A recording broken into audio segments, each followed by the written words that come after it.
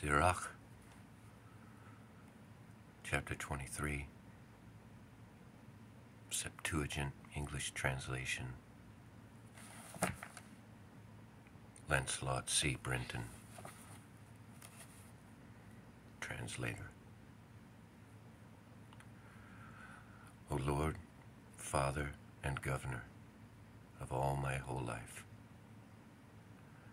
leave me not to their counsels, and let me not fall by them, who will set scourges over my thoughts, and the discipline of wisdom over my heart, that they spare me not for mine ignorances, and it pass me not by my sins, lest mine ignorances increase, and my sins abound to my destruction, and I fall before mine adversaries, and mine enemy rejoice over me, whose hope is far from your mercy. O Lord, Father and God of my life, give me not a proud look, but turn away from your servants always a haughty mind. Turn away from me vain hopes and concupiscence, and you shall hold him up that is desirous always to serve you. Let not the greediness of the belly, nor the lust of the flesh take hold of me, and give not over me, your servant, into an impudent mind. Hear, O you children, the discipline of the mouth. He that keeps it shall never be taken in his lips. The sinner shall be left in his foolishness. Both the evil speaker and the proud shall fall thereby. Accustom not your mouth to swearing, neither use yourself to the naming of the Holy One. Side note, swearing is not about curse words here. It's about making oaths in the name of God. For as a servant that is continually beaten shall not be without a blue mark, so he that swears and names God continually shall not be faultless. A man that uses much swearing shall be filled with iniquity, and the plague shall never depart from his house. If he shall offend, his sin shall be upon him, and if he acknowledge not his sin, he makes a double offense. And if he swear in vain, he shall not be innocent, but his house shall be full of calamities. There is a word that is clothed about with death. God grant that it not be found in the heritage of Jacob, for all such things shall be far from the godly, and they shall not wallow in their sins. Use not your mouth to intemperate swearing, for therein is the word of sin. Remember your father and mother. When you sit among great men, be not forgetful before them. And so you, by your custom, become a fool, and wish that you had not been born, and curse the day of your nativity. The man that is accustomed to opprobrious words will never be reformed all the days of his life. Two sorts of men multiply sin, and the third will bring wrath. A hot mind is as a burning fire. It will never be quenched till it be consumed. A fornicator in the body of his flesh will never cease till he has kindled a fire. All bread is sweet to a whoremonger. He will not leave off till he die. A man that breaks wedlock, saying thus in his heart, who sees me? I am compassed about with darkness. The walls cover me, and nobody sees me. What need I to fear? The Most High will not remember my sins. Such a man only fears the eyes of men, and knows not that the eyes of the Lord are 10,000 times brighter than the sun. Beholding all the ways of men, and considering the most secret parts, he knew all things before ever they were created. So also after they were perfected, he looked upon them all,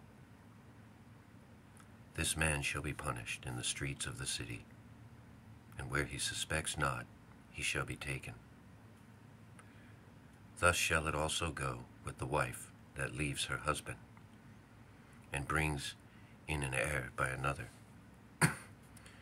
For first she has disobeyed the law of the Most High, and secondly she has trespassed against her own husband, and thirdly she has played the whore in adultery, and brought children in by another man. She shall be brought out into the congregation, and inquisition shall be made of her children. Her children shall not take root, and her branches shall bring forth no fruit. She shall leave her memory to be cursed, and her reproach shall not be blotted out. And they that remain shall know that there is nothing better than the fear of the Lord, and that there is nothing sweeter than to take heed to the commandments of the Lord. It is a great glory to follow the Lord, and to be received of him is long life. Wisdom shall praise herself, and shall glory in the midst of her people. In the congregation of the Most High shall she open her mouth, and triumph before his power. I came out of the mouth of the Most High, and covered the earth as a cloud. I lived in high places, and my throne is in the cloudy pillar. I alone compassed the circuit of heaven, and walked in the bottom of the deep, in the waves of the sea, and in all the earth, and in every people and nation. I got a possession. With all these I sought rest, and in whose inheritance shall I abide? So the Creator of all things gave me a commandment, and he that made me caused my tabernacle to rest, and said, Let your dwelling be in Jacob, and your inheritance in Israel. He created me from the beginning, before the world, and I shall never fail. In the holy tabernacle I served before him, and so was I established in Zion. Likewise in the beloved city he gave me rest, and in Jerusalem was my power. And I took root in an honorable people, even in the portion of the Lord's inheritance. I was exalted like a cedar in Lebanon, and as a cypress tree upon the mountains of Hermon. I was exalted like a palm tree in En-Gedi, and as a rose plant in Jericho, as a fair olive tree in a pleasant field, and grew up as a plane tree by the water. I gave a sweet smell like cinnamon and asphallatus, and I yielded a pleasant odor like the best of myrrh, as galbanum and onyx and sweet storax, and as the fume of frankincense in the tabernacle. As the turpentine tree, I stretched out my branches, and my branches are the branches of honor and grace. As the vine brought I forth pleasant savor, and my flower are the fruit of honor and riches. I am the mother of fair love, and fear, and knowledge, and holy hope. I therefore bring eternal, being eternal, and given to all my children which are named of him. Come to me, all you that are desirous of me, and fill yourself with my fruits. For my memorial is sweeter than honey, and mine inheritance sweeter than the honeycomb. They that eat me shall yet be hungry, and they that drink me shall yet be thirsty. He that obeys me shall never be confounded, and they that work by me shall not do amiss. All these things are the book of the covenant of the Most High God, even the law which Moses commanded for a heritage to the congregation of Jacob. Faint not to be strong in the Lord, that he may confirm you. Cleave to him, for the Lord Almighty is God alone, and beside him there is no other Savior. He fills all things with his wisdom. As Pishon and the Tigris, in the time of its new fruits. He makes the understanding to abound like Euphrates, and as Jordan, in the time of harvest. He makes the doctrine of knowledge appear as the light, and as Gihon, in the time of vintage. The first man knew her not perfectly, no more shall the last find her out. For her thoughts are more than the sea, and her counsels profounder than the great deep. I also came out as a brook from the river, and as a conduit into a garden. I said, I will water my best garden, and will water abundantly my garden bed. And behold, my brook became a river, and my river became a sea. I will yet make doctrine to shine as in the morning, and I will send forth the light afar off. I will yet pour out doctrine as a prophecy, and leave it to all ages forever. Behold, that I have not labored for myself only, but for all of them that seek wisdom. In 3 things I was beautified, and stood up beautiful both before God and men: the unity of the brethren, the love of neighbors, and a man and his wife that agree together. 3 sorts of soul, 3 sorts of men my soul hates, and I am greatly offended at their life: a poor man that is proud, a rich man that is a liar, and an old adulterer that dotes. If you have gathered nothing in your youth, how can you find anything in your age? Oh, how comely a thing is judgment for gray hairs, and for ancient men to know counsel. Oh, how comely is the wisdom of old men, and understanding and counsel to men of honor. Much experience is the crown of old men, and the fear of God is their glory. There be 9 things which I have judged in my heart to be happy, and the 10th I will utter with my tongue: a man that has joy of his children, and he that lives to see the fall of his enemy. Well is him that dwells with a wife of understanding, and that has not slipped with his tongue, and that has not served man more unworthy than himself. Well in him that has found prudence, and that he speaks in the ears of them that will hear. Oh, how great is he that finds wisdom! Yet is there none above him that fears the Lord. But the love of the Lord passes all things for illumination, and he that holds it whereto shall he be likened. The fear of the Lord is the beginning of his love, and faith is the beginning of cleaving to him. Give me any plague but the plague of the heart, and any wickedness but the wickedness of a woman, and any affliction but the affliction from their hate that hate me, and any revenge but the revenge of enemies. There is no head above the head of a serpent, and there is no wrath above the wrath of an enemy. I had rather dwell with a lion and a dragon than to keep house with a wicked woman. The wickedness of a woman changes her face, and darkness her countenance like sackcloth. Her husband shall sit among his neighbors, and when he hears it shall sigh bitterly. All wickedness is but little compared to the wickedness of a woman. Let the portion of the sinner fall upon her, as the climbing up of a sandy way is to the feet of the aged, so is a wife full of words to a quiet man.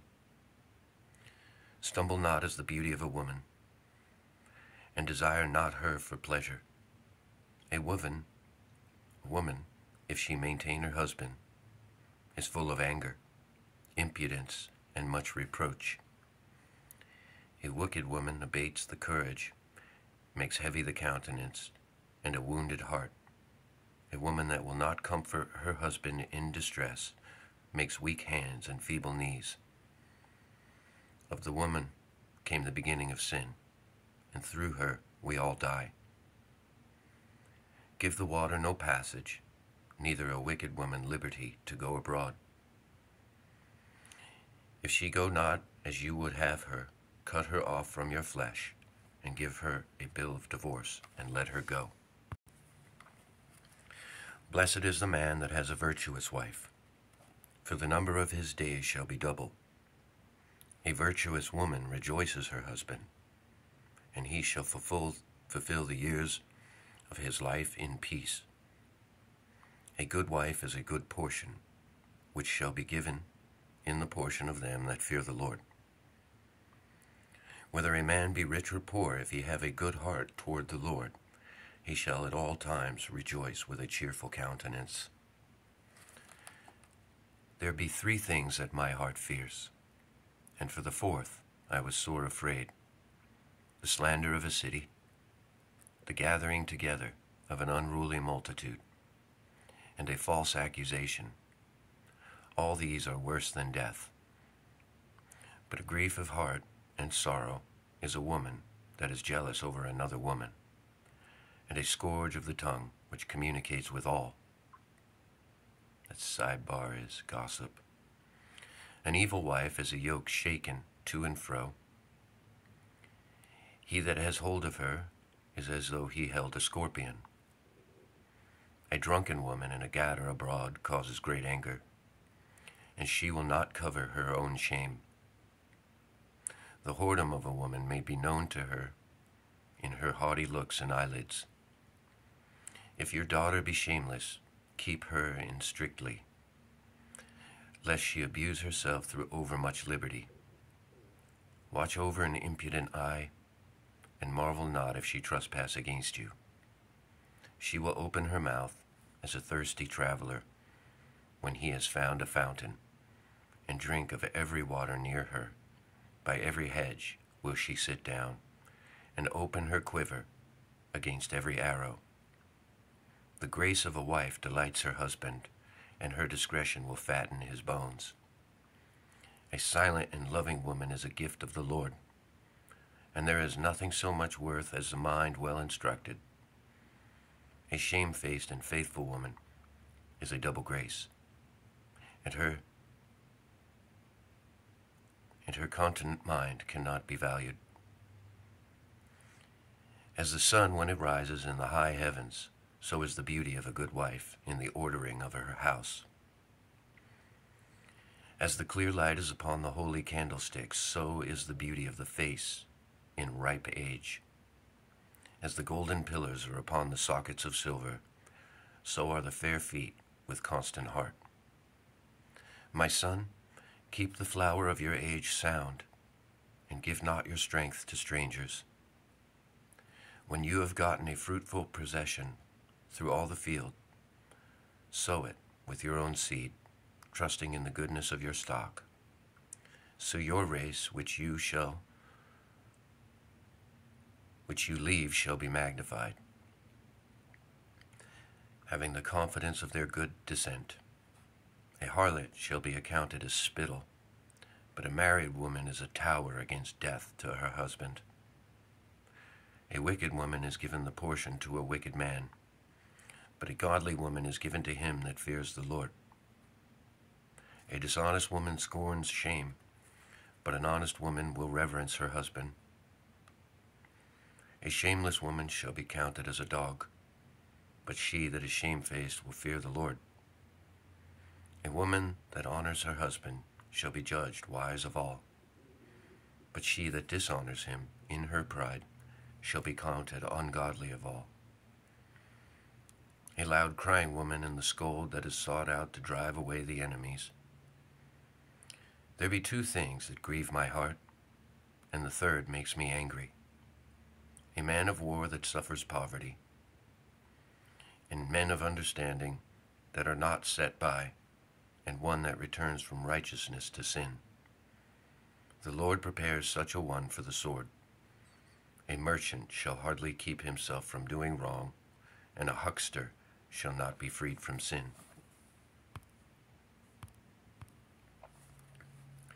Many have sinned for small matter, and he that seeks for abundance will turn his eyes away.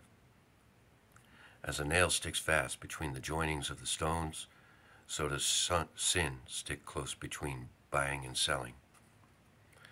Unless a man hold himself diligently in the fear of the Lord, his house shall soon be overthrown.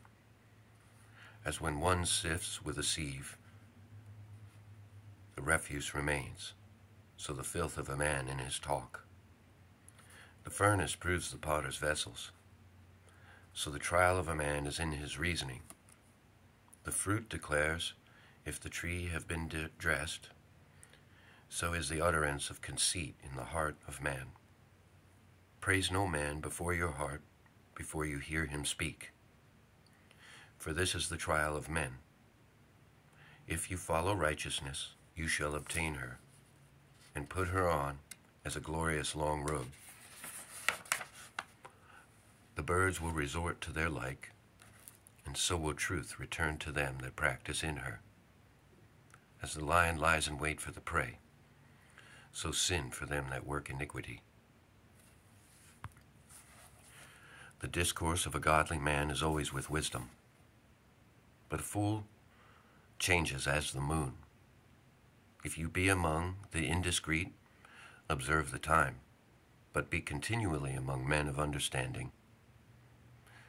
The discourse of fools is irksome, and their sport is the wantonness of sin. The talk of him that swears much makes the hair stand upright, and their brawls make one to stop his ears. The strife of the proud is bloodshedding, and their revelings are grievous to the ear. Whoso discovers secrets loses his credit, and shall never find friend to his mind. Love your friend, and be faithful to him, but if you betray his secrets, follow no more after him. For as a man has destroyed his enemy, so have you lost the love of your neighbor. As one lets a bird go out of the hand, so have you let your neighbor go, and shall not get him again. Follow after him no more, for he is too far off. He is as doe escaped out of the snare. As for a wound, it may be bound up, and after reviling there may be reconcilement.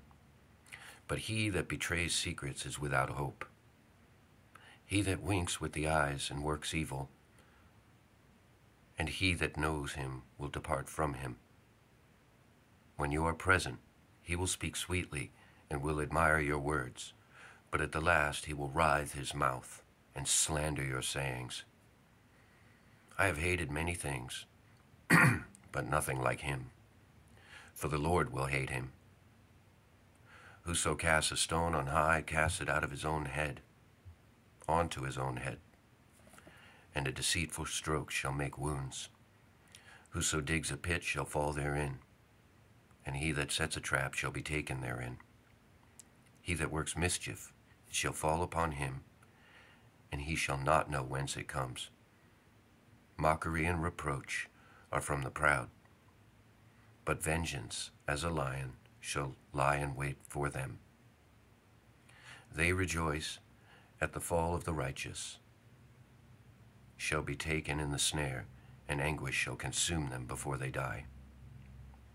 Malice and wrath, even these are abominations, and the sinful man shall have them both. He that revenges shall find vengeance from the Lord, and he will surely sleep his sins in remembrance. Forgive your neighbor the hurt that he has done to you, so shall your sins also be forgiven when you pray. One man bears hatred against another, and does he seek pardon from the Lord? He shows no mercy to a man which is like himself. And does he ask forgiveness of his own sins? If he that is but flesh nourish hatred, who will entreat for pardon for his sins? Remember your end, and let enmity cease. Remember corruption and death, and abide in the commandments. Remember the commandments, and bear no malice to your neighbor. Remember the covenant of the highest, and wink at ignorance. Abstain from strife, and you shall diminish your sins. For a furious man will kindle strife, and a sinful man disquiets friends, and makes debate among them that be at peace. As the matter of the fire is, so it burns, And as a man's strength is, so is his wrath. According to his riches, his anger rises. And the stronger they are which contend, the more they will be inflamed. A hasty contention kindles a fire, and a hasty fighting sheds blood. If you blow the spark, it shall burn. If you spit on it, it shall be quenched. And both these come out of your mouth. Curse the whisperer and double-tongued, for such have destroyed many that were at peace. A backbiting tongue, gossip, and slander, has disquieted many, and driven them from nation to nation. Strong cities has it pulled down, and overthrown the houses of great men. A backbiting tongue has cast out virtuous women, and deprived them of their labors. Whoso hearkens to it shall never find rest, and never dwell quietly. The stroke of the whip makes marks in the flesh, but the stroke of the tongue breaks the bones. Many have fallen by the edge of the sword, but not so many as have fallen by the tongue. Well is he that is defined and defended through the venom thereof, who has not drawn the yoke thereof, nor has been bound by her hands. For the yoke thereof is the yoke of iron, and the bands thereof are of brass. The death thereof is an evil death. The grave were better than it. It shall not have rule over them that fear God, neither shall they be burned with the flame thereof. Such as forsake the law shall fall into it, and it shall burn in them, and not be quenched. And it shall be sent upon them as a lion, and devour them as a leopard. Look that you hedge your possession about with thorns, and bind up your silver and gold, and weigh your words in a balance, and make a door and bar for your mouth. Beware, you slide not by it, lest you fall before him that lies in wait. He that is merciful will lend to his neighbor, and he that strengthens his hands keeps the commandments. Lend to your neighbor in the time of his need, and pay you your neighbor against in due season.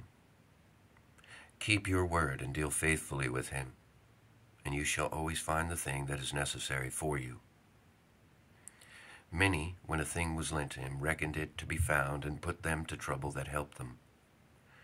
Till he has received, he will kiss a man's hand. And for his neighbor's money he will speak submissively, but when he should repay, he will prolong the time, and return words of grief, and complain of the time. If he prevail, he shall hardly receive the half, and he will count it as if he had found it not. He has deprived him of his money, and he has gotten him an enemy without cause. He pays him with cursings and railings, and for honor he will pay him disgrace. Many therefore have refused to lend for other men's ill dealings, fearing to be defrauded. Yet have you patience with a man in poor estate, and delay not to show him mercy. Help the poor for the commandment's sake, and turn him not away because of his poverty. Lose your money for your brother and your friend, and let it not rust under a stone to be lost. Lay up your treasures according to the commandments of the Most High, and it shall bring you more profit than gold. Shut up alms in your storehouses, and it shall deliver you from all affliction. It shall fight for you against your enemies better than a mighty shield and strong spear. An honest man is surety for his neighbor, but he that is impudent will forsake him. Forget not the friendship of your surety, for he has given his life for you. A sinner will overthrow the good estate of his surety, and he that is of an unthankful mind will leave him in danger that delivered him. Suretyship has undone many a good estate, and shaken them as a wave of the sea. Mighty men has it driven from their houses, so that they wandered among the strange nations. A wicked man transgressing the commandment of the Lord shall fall into suretyship, and he that undertakes and follows other men's businesses for gain shall fall into suits. Help your neighbor according to your power, and beware that you yourself fall not into the same. The chief thing for life is water and bread and clothing and a house to cover shame. Better is the life of a poor man in the mean cottage than delicate fare in another man's house. Be it little or much, hold you contented, that you hear not the reproach of your house. For it is a miserable life to go from house to house, for where you are a stranger, you dare not open your mouth. You shall entertain and feast, and have no thanks. Moreover, you shall hear bitter words. Come, you stranger, and furnish a table, and feed me of that you have ready. Give place, you stranger, to an honorable man. For my brother comes to be lodged, and I have need of my house. These things are grievous to a man of understanding, and the upbraiding of house room, and reproaching of the lender. He that loves his son causes him often to feel the rod, that he may have joy in him in the end. He that chastises his son shall have joy in him, and shall rejoice of him among his acquaintance. He that teaches his son grieves the enemy, and before his friends he shall rejoice of him. Though his father die, yet he is though he were not dead, for he has left one behind him that is like himself. While he lived, he saw and rejoiced in him, and when he died, he was not sorrowful. He left behind him an avenger against his enemies, and one that shall requite kindness to his friends. He that makes too much of his son shall bind up his wounds, and his bowels with the trouble at every cry. A horse not broken becomes headstrong, and a child left to himself will be willful. Cocker your child, and he shall make you afraid. Play with him, and he will bring you to heaviness. Laugh not with him, lest you have sorrow with him, and lest you gnash your teeth in the end. Give him no liberty in his youth, and wink not at his follies. Bow down his neck while he is young, and beat him on the sides while he is a child, lest he wax stubborn and be disobedient to you, and so bring sorrow to your heart. Chastise your son, and hold him to labor, lest his lewd behavior be an offense to you. Better is the poor, being sound and strong of constitution, than a rich man that is afflicted in his body. Health and good estate of body are above all gold, and a strong body above infinite wealth. There is no riches above a sound body, and no joy above the joy of a heart. Death is better than the bitter life or continual sickness. Delicacies poured upon a mouth shut up are as messes of meat set upon a grave. What good does the offering to an idol? For neither can it eat nor smell. So he is that he is persecuted of the Lord. He sees with his eyes and groans, as a eunuch that embraces a virgin and sighs. Give not over to your mind to heaviness, and afflict not yourself in your own counsel. The gladness of the heart is the life of a man, and the joyfulness of a man prolongs his days. Love your own soul, and comfort your heart. Remove sorrow far from you, for sorrow has killed many, and there is no profit therein. Envy and wrath shorten the life, and carefulness brings age before the time.